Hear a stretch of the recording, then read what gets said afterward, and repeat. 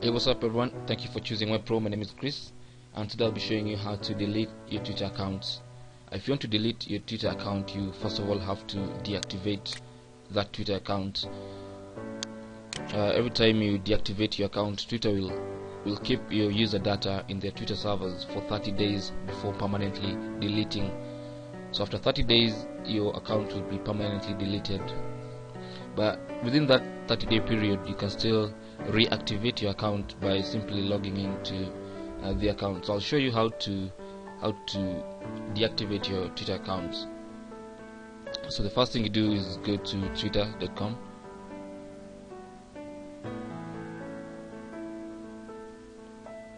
And once you're on twitter.com, just make sure you're signed in like I've done. Then you'll need to go to this little icon right here and click on it, then select settings.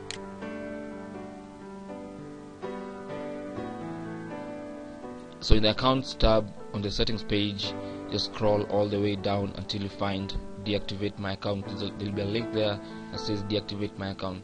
So that's what you're going to click on for deactivation confirmation. So you'll find some short notes about deactivating your account. This is where it will emphasize that you only have 30 days, then your account will be permanently deleted.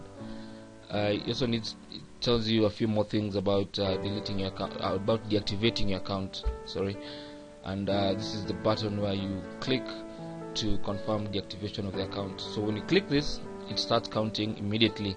Now, exactly 30 days from when you click this button, your account will be permanently deleted.